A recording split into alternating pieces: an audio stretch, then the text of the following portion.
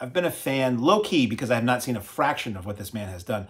I've been a fan of Indian superstar Rajinikanth for a long, long time. Ever since a friend of mine went to Japan to teach English for a couple of years, and he recorded this crazy Indian action comedy musical, which we'd never really seen Indian films before, so we really didn't know the variety of what you would get out of an Indian film. He recorded this film from TV in Japan, and he brought it back and showed us, like, this is amazing. This guy is just so entertaining, and we loved it. So now every time I see him in something, I just rocket right to try to watch that.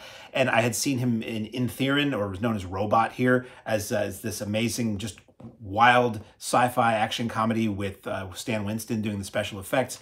And I saw this film Jailer about a year or so ago that I just loved. So when I saw that he was in this new film called VETTAIYAN, I was very excited to go see that. Anytime, again, I see that he's in something, I see his face on the poster, it doesn't matter, I'm going to go see it. So this is directed by TJ Gnanavel with, as I said, as he is billed, right at the beginning, he has his own logo at the beginning of the film. I love it. Superstar Rajinikanth, Amitabh, Bachchan, and Rana Dagabute, but it's Leica Productions, and it says right up front, streaming partner Amazon Prime. So by the time you see this, it may well be on Amazon Prime. So Rajinikanth, I'm sorry, I'll mispronounce every name, and I'm trying. I want to respect these people because I love what they do. He is a badass cop that goes on the hunt for the rapist murderer of a school teacher who he knew, and ultimately, I'm not going to tell you the whole story, but there's a lot of plot after this.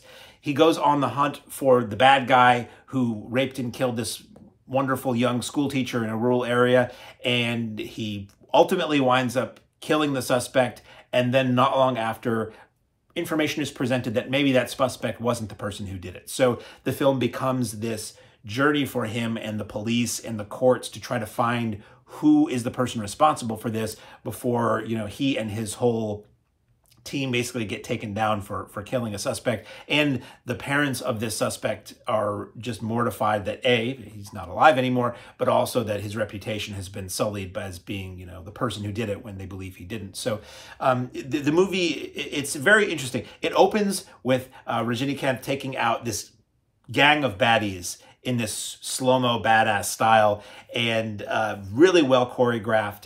And it's got a couple fights in the film that are very well choreographed.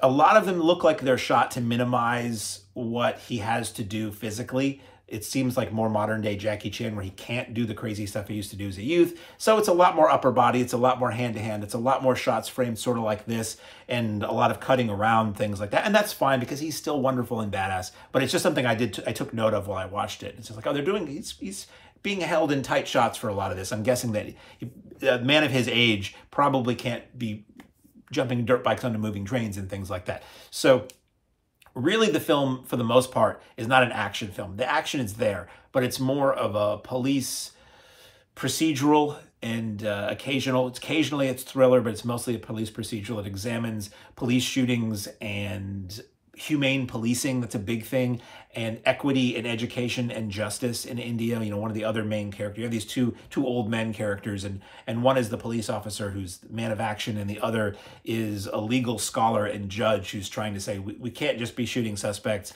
We need to give everybody a fair shot in this country to get where they want to go, and not have it just be the wealthy or the people of a certain caste who are able to do this, or caste. It was very interesting, very thoughtful, more thoughtful than I expected.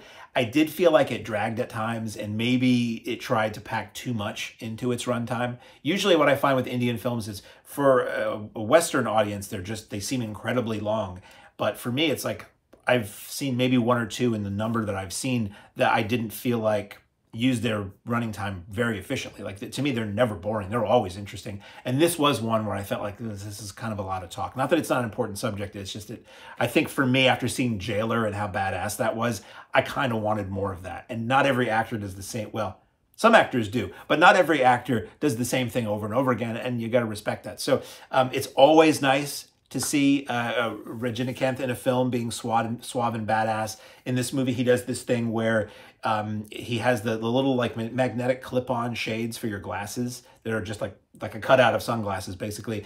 And he does this thing where he does this from, you know, his hands down at his waist, and he flips them up and they go into position, which is really cool. Reminded me of this thing Jackie Chan does throughout the first Armor of God film, where he has a little thing of Tic Tacs, and he's always doing this thing and popping them in his mouth from a distance. So anyway, your mileage may vary. I thought it was a little slow and not the action movie that I wanted it to be, but it is a thoughtful film, and it's always great to see the man who I just call superstar out of love and appreciation on the big screen. This is VETTAIYAN.